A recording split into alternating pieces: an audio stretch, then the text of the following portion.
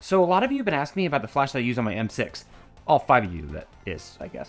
And so I thought I'd give you a quick rundown. It's the LightPix Lab Q22, not like Catch-22. And it's about $85 new from Daddy Bezos' garage. It runs on 2 standard, don't lick them, AA's, or rechargeable, still don't lick them, AA batteries. You can actually recharge your batteries from inside the flash itself. Sustainable. It also has a wireless transmitter for off-camera flash, or for reading your brain. To be honest, the transmitter doesn't always work. So I use my nifty Nikon speed flash cable.